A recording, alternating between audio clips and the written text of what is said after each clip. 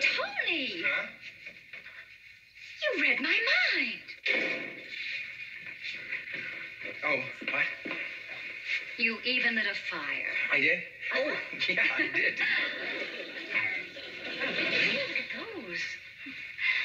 Hi. Seems so nervous. Oh, do I? Right. Premarital jitters. Occupational hazard for us bachelors. Why wait? What? Why don't we simply move up the wedding date? Well, yeah, that's a marvelous idea. Oh, Tony. Wait till I get you in Jamaica. I guess I'll have to. It won't be too long. Tony, may I ask you something? What are we whispering about? No, it's just some things you don't discuss in public. You mean the walls have ears? Yeah, something like that. You look a little tired. You better get some rest. I'll go. Yeah, it's a good idea. No, I mean, you look tired too, darling. You need some rest. Oh, of course I will. Thanks for being so understanding, Melissa. Good night. Good night. All right, now listen here, The Jeannie. black-haired witch is right. Thou art very nervous. She has upset you. She has upset me. What do you think you've been doing, Jeannie? Do you really love that one? Well, I wouldn't be marrying her if I didn't. Well, if this is what you really want, I will try to serve you and make both of you happy. No, Melissa, is in you or out. There is just not enough room in my life for both of you. But I take up very little room, and I will make that one happy, too. Oh, boy, that'll be the day.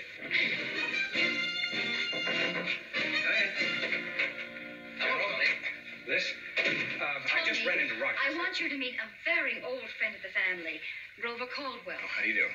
So you're the lucky man. Liz has told me all about you. Oh, is she? Good. Grover, tell him the news. Captain, after a long and honorable military career, the department has prevailed upon General Stone to turn in his stars for a pair of striped trousers and an attaché case. Turn his stars. That's State Department talk, meaning that Daddy is our newest ambassador. Well, congratulations, sir. That's wonderful news. Thank you, Tony. It's a great opportunity for both of us. Yes, I'm sure it will be. Us. Who do you think he's taking to Europe as his military attaché? Don't get the idea that it's just because you're going to be the father of my grandchildren that you're getting this plum. I'd have wanted you with me in any case. Well, you people have a lot to talk about, so I'll just pop off and take care of the passports and clearances. Tony? Oh, yes, pleasure. General?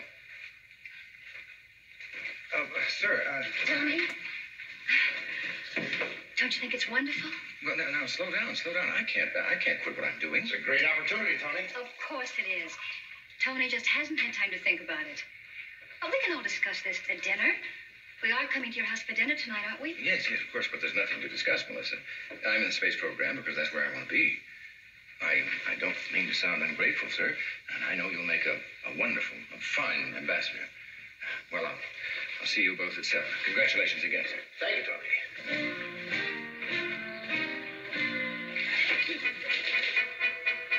Jeannie?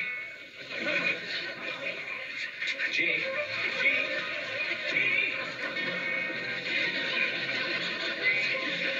What's going on there?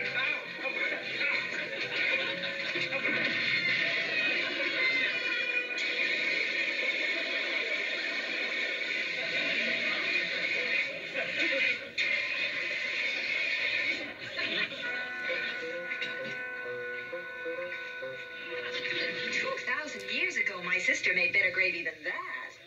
She was the worst cook in the Middle East. Oh, that's them. Melissa's always on time. I'll have to take him out to dinner. Will you do me a favor, please, huh? Will you just stay out of sight?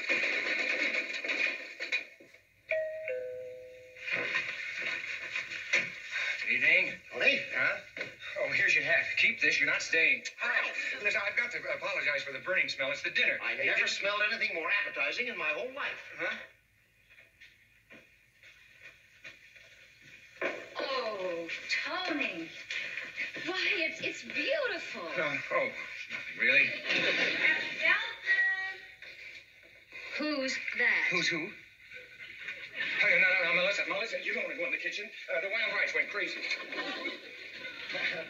Please, now. Tony. Huh? Excuse me.